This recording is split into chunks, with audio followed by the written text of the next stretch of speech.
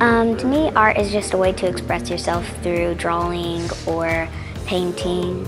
Art means a lot to me because it calms me down and it really put a good effect in my life. It's my way of expressing myself or just basically showing people what I can do. So over here at Rodriguez Middle School, my students are taking recycled campaign posters, yard signs, and we are using them as a canvas surface to create posters. We were offered this opportunity through the district to upcycle these campaign signs in a way that represented kindness. So this was pretty exciting for me to get to do this, and I just brought it to my kids. It was fun because we were making the old into new and making the new a way to help change people to be a better person. So I think the assignment's cool because I can put my own creativity into it about my friends, family, what kindness means to me basically.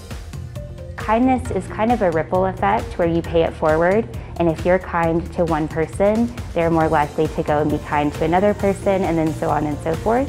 Children see things so differently, and I think something even as small as focusing on kindness for a short time can spread that message in a way that wouldn't normally be spread. So we're really excited to see what type of culture comes out of our kindness posters.